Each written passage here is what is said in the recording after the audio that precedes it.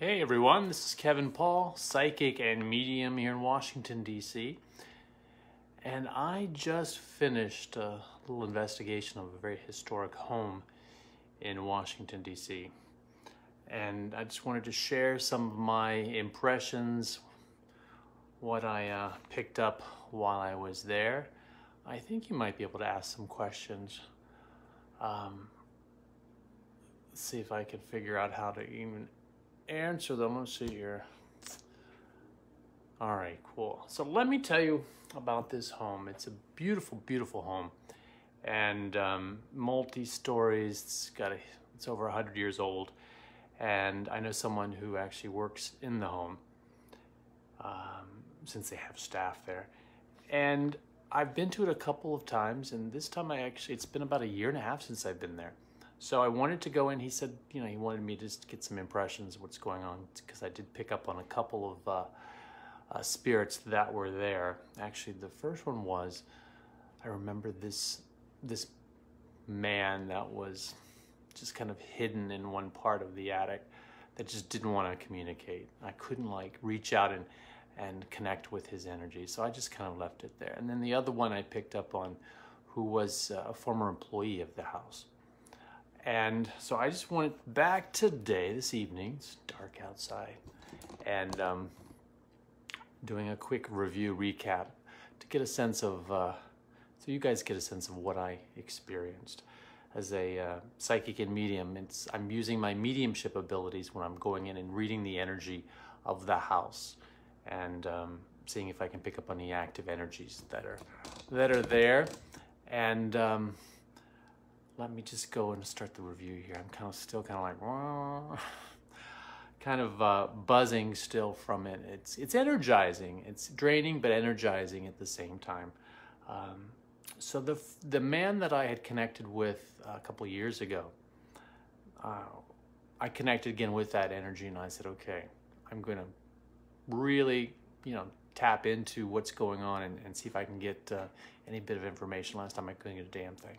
So I picked up on this gentleman that it was a guy of the working class. And I write when I'm there, and I have no idea what I'm writing sometimes. I can't even see without my glasses. So I have a working class guy, manual labor. He ran away when he was young. He made his own way, is what I got from him. He felt that was a safe space in this place, and it was on the 4th floor, and it's kind of in a back room, maybe with some equipment, HVAC equipment or something.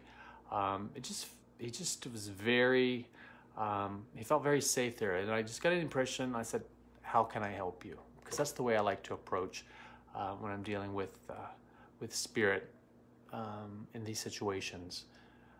How can I help you? After I get a sense of who they are. And I got that he was lost. That there was an accident nearby. Maybe it was at his job site. And somehow he must have passed from that accident. But he was lost. And he means no harm. That's what I definitely got from him. Means no harm. He said it's a quiet personality. So he's just kind of hanging out. And really, I felt that there was this need for him to move on and to be crossed over, as they say. So I thought, well, someone who's lost, let's get him on the right track. So I did cross him over, and the way I do that, my typical way of doing it is I always say, I'm going to give you a job to do. I want you to think about, search for, call to your friends and loved ones, and then be drawn to where they are. Go to where those loved ones and those friends are. So that's your job. Go search for them, go find them. And I got a sense, of a handshake or just a thank you. So I feel like I've moved that energy on. It shouldn't be just hanging out there on the 4th floor. So I was really happy. I just felt that, there was somebody who needed some help. So I just kind of moved him on. The other one is a middle-aged woman, is my impression from this woman. And I've picked up on her before. She used to work there over 100 years ago. She was like the house manager, or who ran the house. And I picked up on her, and she said she is of the house.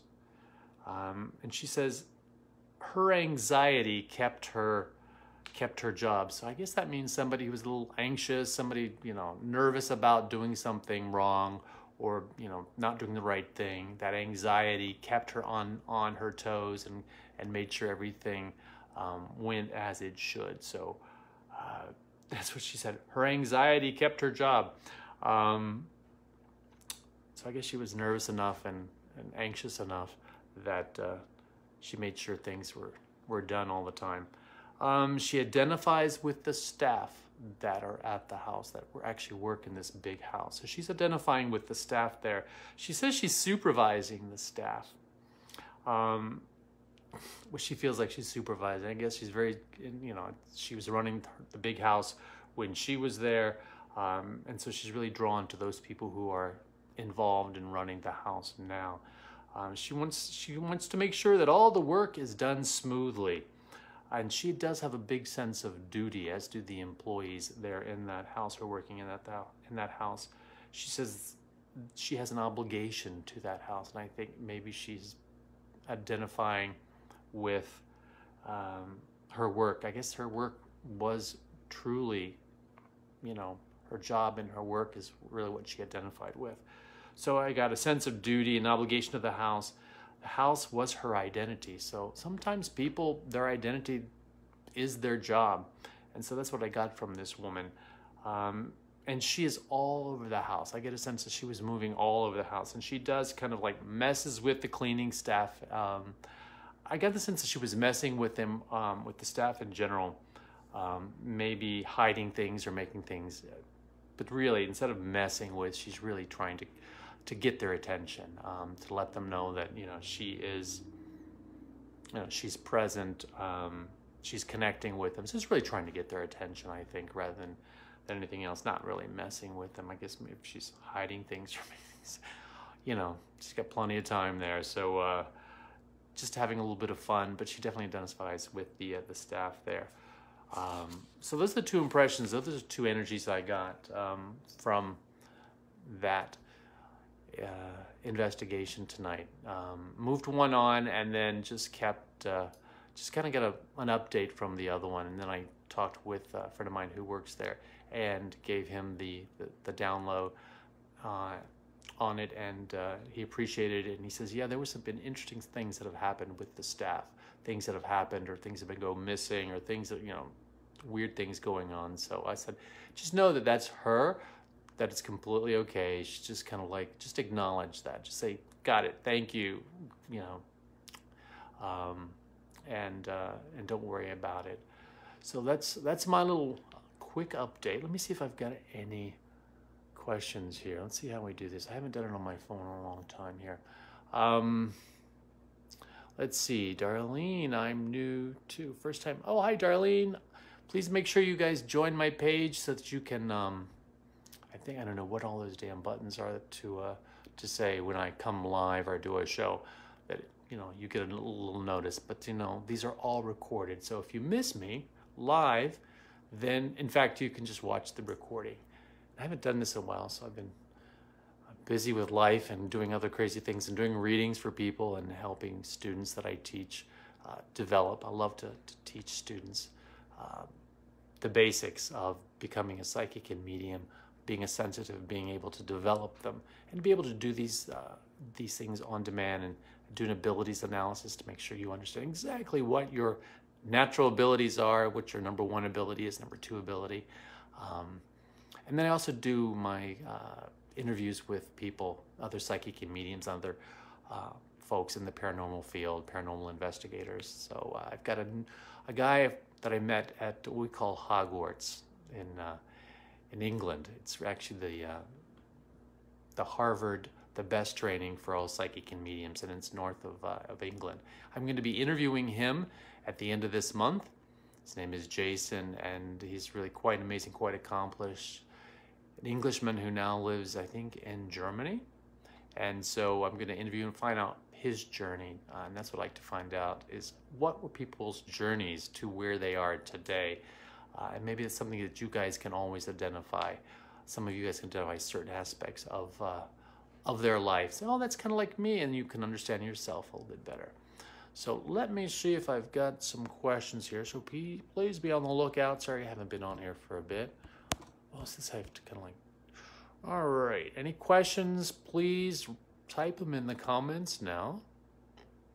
Hello, Cindy, Darius. Oh, my sister Denise. Hi, Denise. Cindy Police, hello. Darlene, how are you doing? Darlene, I'm doing fine. Had a great investigation. This amazing house.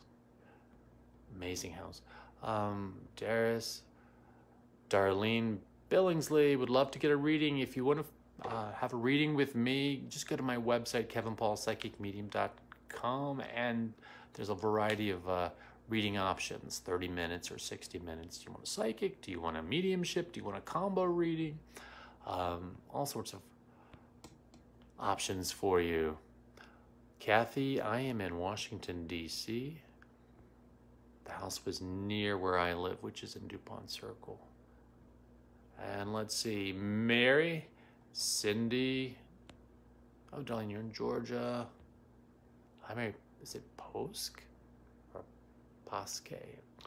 Sorry, Mary. I probably destroyed your last name. Hi there, Mary. Let's see here. Darlene, Kathy, are you asking me? Let's see. Oh, Nan, it's kind of you to help the spirits.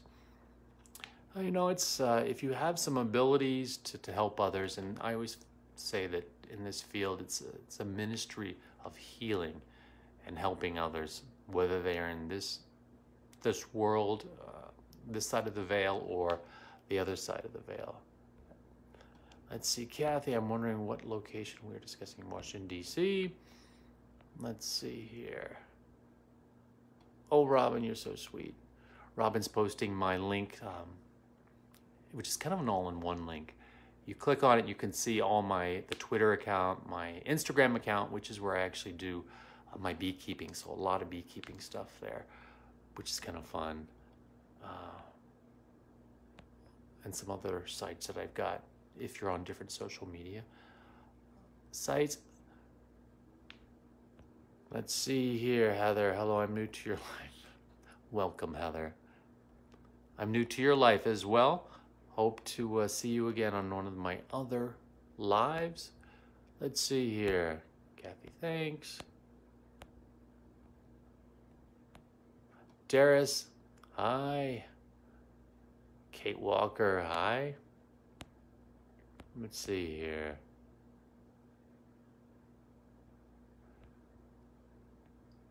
Let's see if we've got anything else.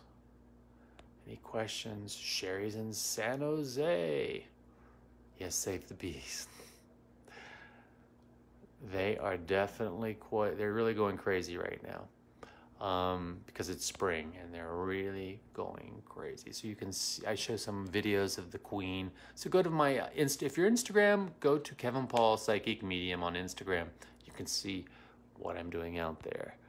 Let's see. Anybody have questions? No? All right, folks. I think I'm kind of hungry. I'm gonna have something to eat. I think I'm gonna get some chicken cordon bleu that's in the refrigerator. So have a good evening. Thanks for watching. And know that I've got some things coming up this month. It should be interesting and fun. And my objective is really about educating everyone about the field of paranormal, psychics, mediums, and a variety of other folks who are in this field. Just to understand what their journey, how did they get there, and maybe it's something that you can identify with and help you in your spiritual journey. So thank you all. Take care. Bye-bye.